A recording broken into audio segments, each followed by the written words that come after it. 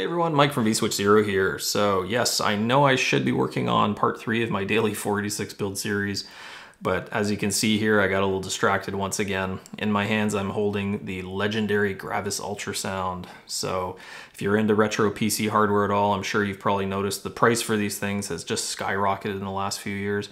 I had been keeping an eye out for one for quite a while, but I mean, I just could never bring myself to pay the prices that these things are asking for. You'd be really hard pressed to find a working one these days for less than 500 bucks. And I mean, usually they wind up on eBay for over 1,000. So I'm not going to pay that kind of money. And unless you've got some really overwhelming nostalgic yearning for one of these things, I can't see anybody paying that kind of money, to be honest.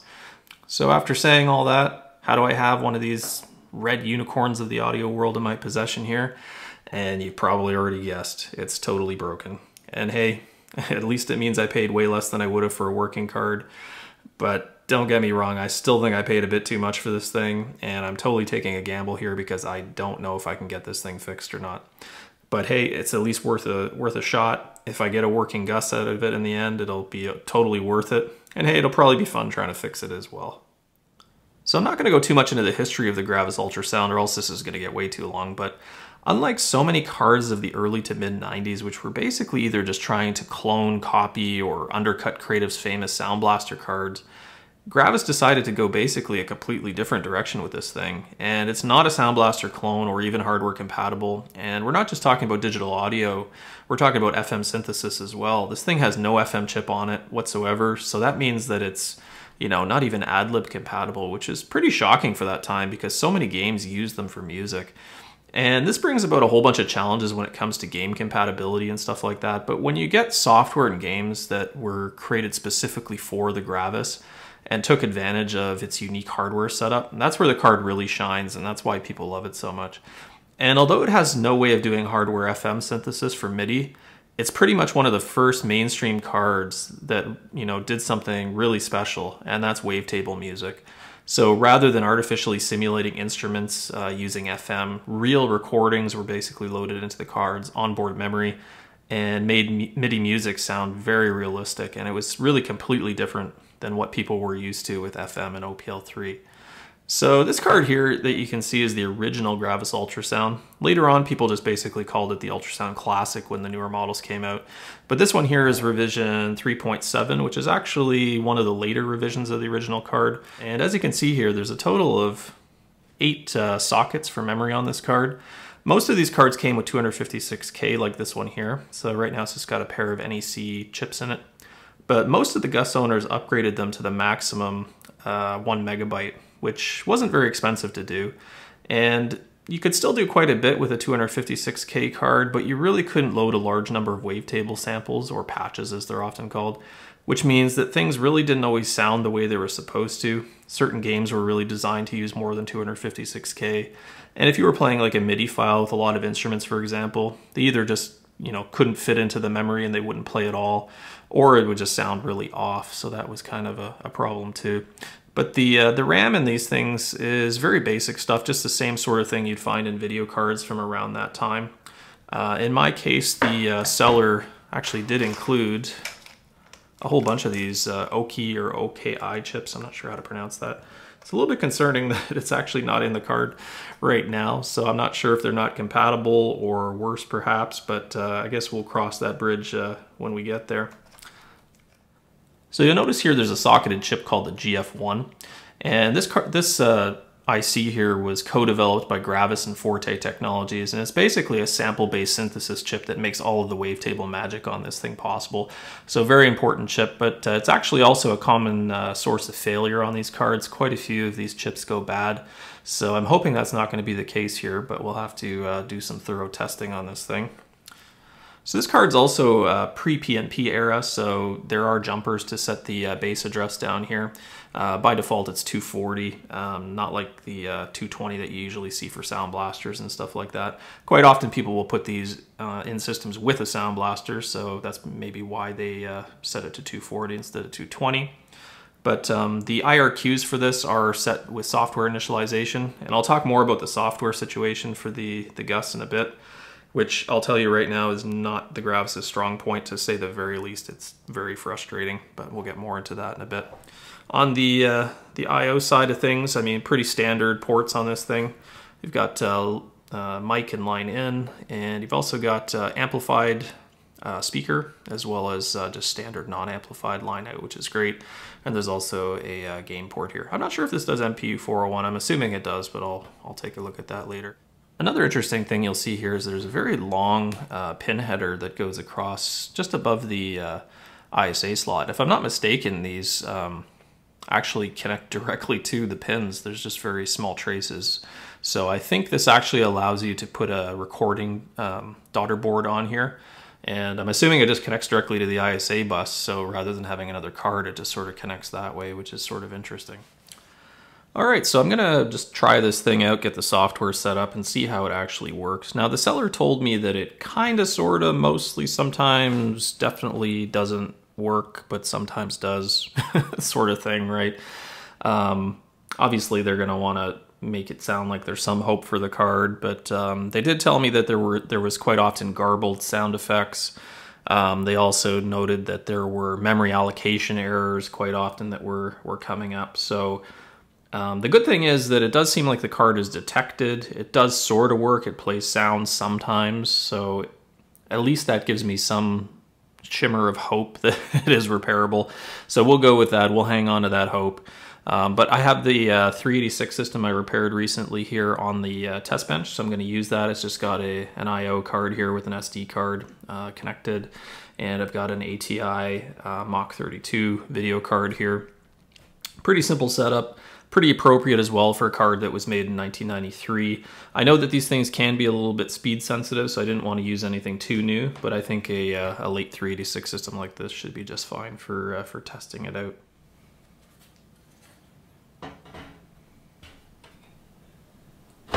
The satisfying crunch of inserting an ISA card.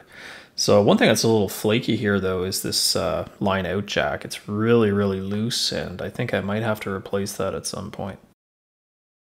So when it comes to the software side of the Gravis Ultrasound, oh man, I don't even know where to begin. I'm going to try to hold myself back from ranting too much about it, but I probably wasted an hour and a half of my life that I'll just never get back. My first mistake was that I grabbed what I thought were a recent set of install discs, but it turned out to be much older than I thought it was, and it was super buggy. I could not get the card to initialize or work. It was just throwing errors left, right, and center, and I was pretty frustrated, especially considering that I didn't even know if the card worked properly at all. In the end, I did find the 4.11 software, which was the newest one out there, and it was a lot better, but it was still a bit flaky, especially the installer. I mean, it was throwing all kinds of weird errors. Like, for example, it would ask you to specify your Windows directory. It says leave it blank if you don't have Windows, which I did, and then it throws an error because you left the field blank. I mean, stuff like that, there's just not really any excuse for. And even some of the tests, like the DMA1 test that it runs once it's trying to set up the hardware, it fails every single time. And I didn't know that till I started doing some digging. And even though that DMA is free and working fine, the installer is just always going to lead you down that rabbit hole of thinking that it didn't work. So stuff like that is just really frustrating. And then even after, you know, all of that's done and it, you know, modifies your autoexec.bat for you, certain things still don't work on the card. Like, for example, the MIDI patch files, they just don't load properly with the way it installs. So in the end, I had to do some tweaks there to get that to work also. But anyway, enough of that rant and negativity. Let's see if we can actually get some MIDI music to work. And wow, yeah, it's actually working. So far so good. This is just a simple MIDI file, which is a single instrument of banjo. So I'm going to try another file, something a little more complex with some more instruments in it, and see how this one does.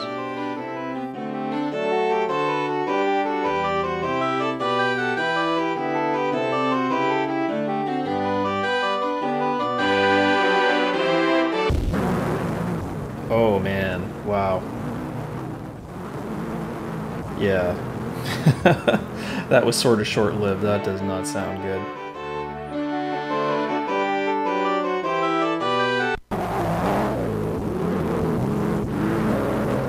So yeah, there's definitely something quite wrong there. It got real garbled, almost like it went in super slow motion all of a sudden. But it's interesting that it did work for a while before this sort of thing started. But it's almost like it degrades into this state because, yeah, now that it's going into this garbled mess. It just seems to be stuck here, like I can't get clear sound at all anymore. Oh man, that's about all my ears can take of that. So let's try a game instead. I'm going to run Jazz Jackrabbit. Jazz is known to be a game that runs actually really well with the Gravis Ultrasound and has very good support for it. So if anything's a good test, I certainly would say this game is. But yeah, I'm not hearing any music at all, so that's a little bit disappointing. But oh, look, yeah, there's some digital audio playing here. It's a little crackly, not very clear, but it does seem to be working, which is interesting.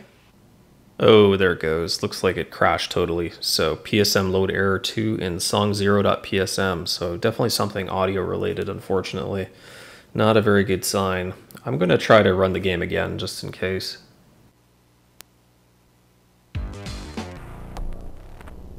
Oh, that's too bad. It actually sounded like it was going to work. But again, it sort of worked for only about 2 or 3 seconds before it just degraded to that garbled mess again. So interesting that it can work, it's just doesn't seem to be able to maintain that for some reason.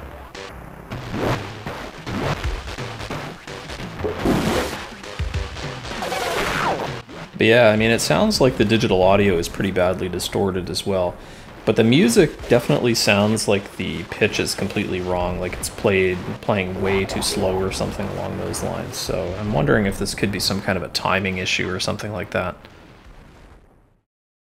So the DRAM that's in the system is pretty critical. Although it's, primarily used for sample storage or patch storage, my understanding is that the GF1 chip actually does use some of that DRAM for more important purposes as well. So there is a utility called GusDRAM available that'll actually let you test the RAM in the system.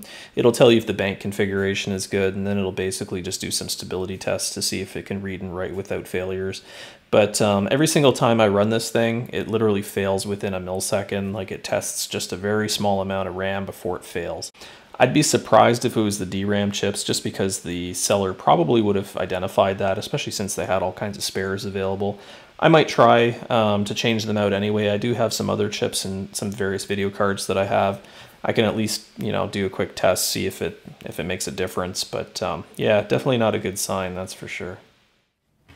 All right, so where do we go from here? So I think we thoroughly tested this and we can pretty comfortably say it's broken. You do always sort of hold out hope, maybe you're gonna try and it works just fine. Maybe it was just some weird incompatibility in the seller system or something, but no, this thing really is broken. I did actually try different DRAM chips. I replaced these two here for the Oki chips that the seller provided. And I did have some Mitsubishi ones as well from a video card. They both seem to be detected just fine in GusDRAM, but it doesn't change the behavior whatsoever. It fails the test almost immediately. So as I feared, I don't think it's the DRAM, it's something else. My understanding is the GF1 is kind of like the memory controller for the DRAM, so it's possible the GF1's bad. I don't know. I'm kind of hoping not, because I don't know how difficult it's going to be to find a replacement of one of those. But definitely the best thing to start with here, I think, is just to give the card a really, really thorough cleaning with isopropyl alcohol. Try to get all the pin headers, all of the jumpers. I want to make sure that, they're all very solidly working. I'm going to clean every socket. Anything that's socketed on here is going to come out, including the GF1, the lattice chip here. If I'm really lucky, it could just be that one of the pins on the GF1 might be a little corroded. Maybe it's not making good contact as the card warms up. It doesn't work too well anymore. Who knows, right? Could be something simple like that. Oh, also, when I was inspecting this, I just wanted to mention, I'm not sure if you can see that here, but this Texas Instruments IC down here does look like it was actually replaced at some point. I'm not sure if you can see that, but there are blobs of solder coming up on the legs there. So that's interesting as well. But anyway, let's get this thing cleaned out.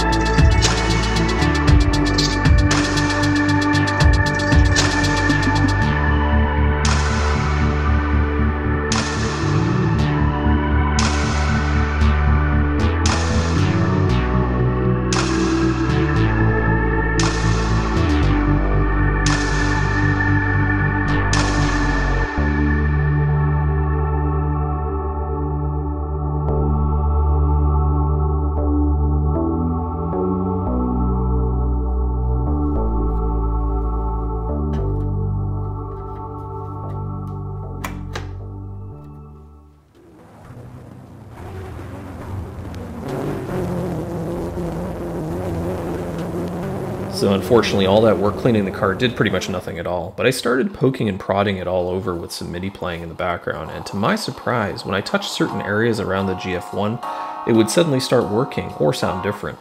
And at first I thought it was just the socket, but it really wasn't consistent when I put pressure on it. That's when I realized it was actually the side of my thumb that was touching the crystal oscillator, and that would cause it to spring back to life.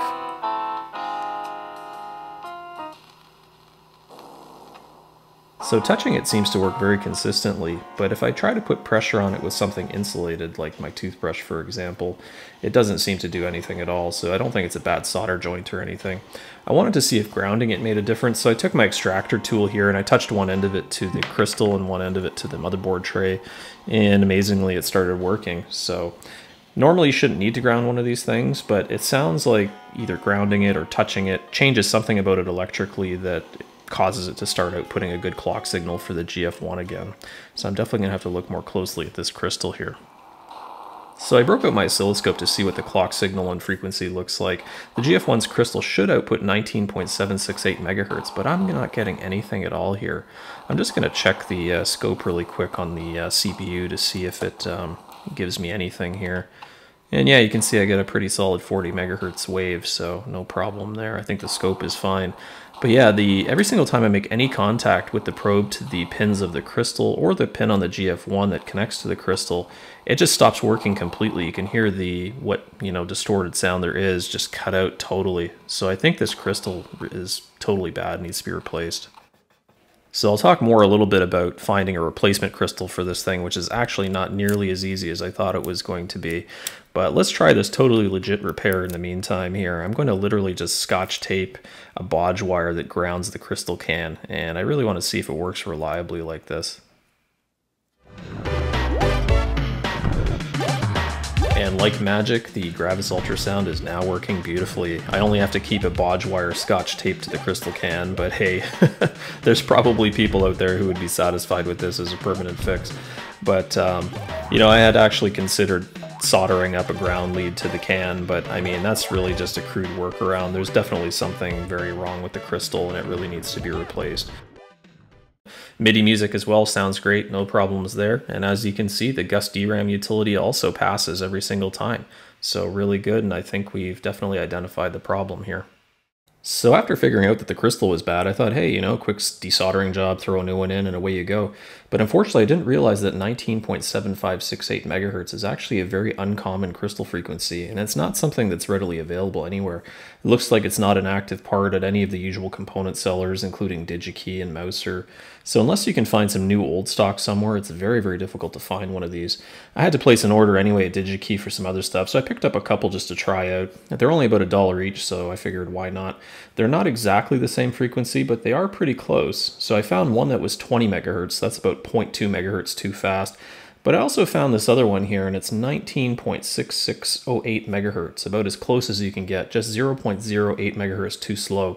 Again, it's really close, but not exactly the same. And when you're dealing with audio equipment, timing can be very important. You're dealing with sample rates and things like that. So interestingly, right after I bought these close but not exact crystals, I was sharing my experiences on Twitter, and somebody named Ian mentioned that he had a whole bunch of them with the correct value. He was also doing a Gus repair about a year ago and managed to find some online, I guess when they were a little bit easier to find. And the seller he bought them from had a minimum order quantity, so he wound up with like a whole bunch of them, and he very generously offered to send me one. So thanks very much, Ian. I really appreciate it. And yeah, you gotta love the retro PC community. So many awesome and helpful people out there. And being in Canada, it might be a week or two before it arrives in the mail, but in the meantime, I'm still going to replace this with one of the ones I bought just to see if it works. I'm very curious what will happen. And when I get the proper one, I'll definitely swap it out again so that it is the correct value. So I'm just going to add a little bit of extra fresh solder on top of what's there. The card's already really clean, so I don't need to scrub it down or anything, but this usually makes it a little easier to remove.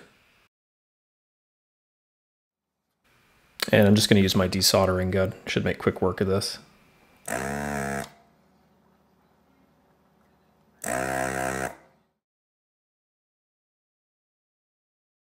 And there it is there. So you can see it's made by a company called the Cliptech, and the part number is ECX 1689, 19.7568 megahertz.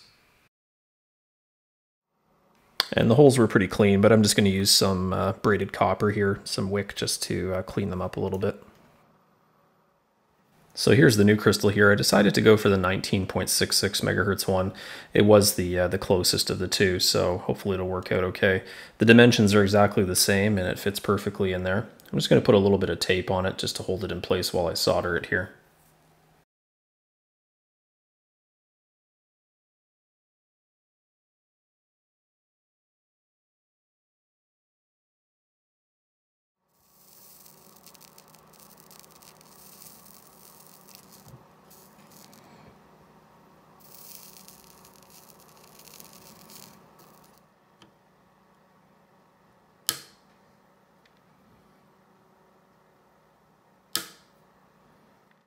And there you have it. I think it looks pretty good. It looks like the original, and you'd never know that was replaced, so that's perfect.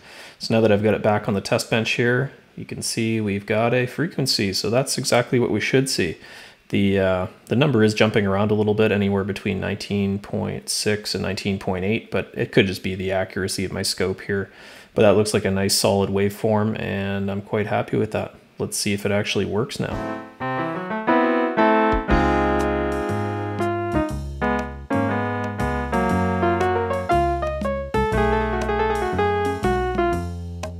So sounds pretty good to me. I mean, even though the crystal's not quite right to my untrained ears, it sounds quite good. No more garbled audio or cutting out, and everything seems nice and stable now.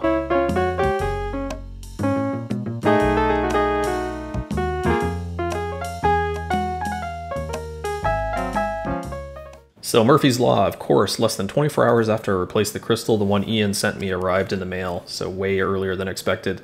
And as you can see here, this is actually the perfect replacement, the exact same Ecliptech branded crystal part as the original. And even though the 19.6 megahertz one seems to work, it would really bug me not having the correct one, so I'm really happy to get this original part instead. Ian also sent me this nice note wishing me luck, so thanks again, Ian. I really appreciate it.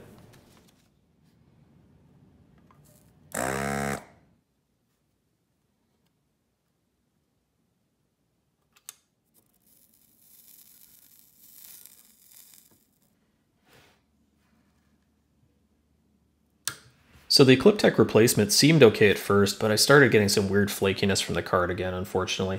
Not nearly as bad as with the original crystal, but the symptoms were basically the same. I would get garbled and distorted playback and things like that. It just didn't happen as frequently. But for some reason, one of the crystal pins doesn't seem to output a clock signal. I'm not sure if that's normal because the 19.66 megahertz one did on both. But again, if I touch the can or the pins, it causes the clock signal to cut in and out. It just seems way more sensitive and temperamental than it should be. It's really too bad, but I mean, that's the way it goes with these old components sometimes. New old stock crystals like this could be 30 plus years old for all I know. So who knows what kind of shelf life's really expected from them. But yeah, it's really too bad, but it looks like I'll have to settle for the 19.66 megahertz crystal in the end after all. But thankfully, it seems to be close enough that the card works just fine with it, so we'll just go with that. So with the 19.66 megahertz crystal back in the card, it's now nice and stable again and working great. So it's time to upgrade the RAM. So it's not surprising that the seller didn't have all the chips in here.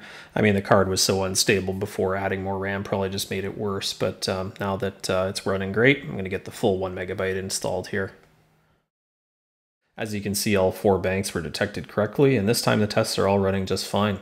So now with the full 1 megabyte installed, I can finally enjoy the full potential of the Gravis Ultrasound.